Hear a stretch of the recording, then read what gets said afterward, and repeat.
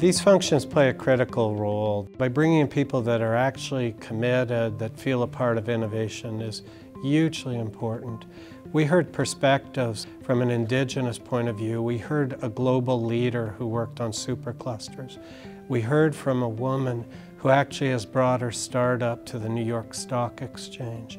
These are perspectives, view, experiences that when they're broadly shared, they actually enrich the whole sector. But bringing people together on an annual basis is just, it's hard to describe how important it is to share people's perspectives, to share their ideas and their thinking.